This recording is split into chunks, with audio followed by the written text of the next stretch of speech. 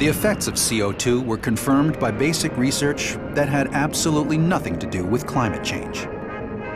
A continuance of the upper air program will provide scientific data concerning the physics of the upper atmosphere.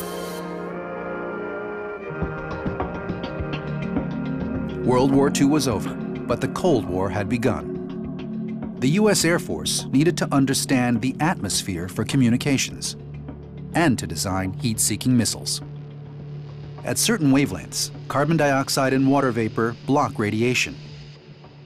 So the new missiles couldn't see very far if they used a wavelength that CO2 absorbs. Research at the Air Force Geophysics Laboratory in Hanscom, Massachusetts, produced an immense database with careful measurements of atmospheric gases. Further research by others applied and extended those discoveries, clearly showing the heat-trapping influence of CO2. The Air Force hadn't set out to study global warming. They just wanted their missiles to work. But physics is physics. The atmosphere doesn't care if you're studying it for warring or warming. Adding CO2 turns up the planet's thermostat.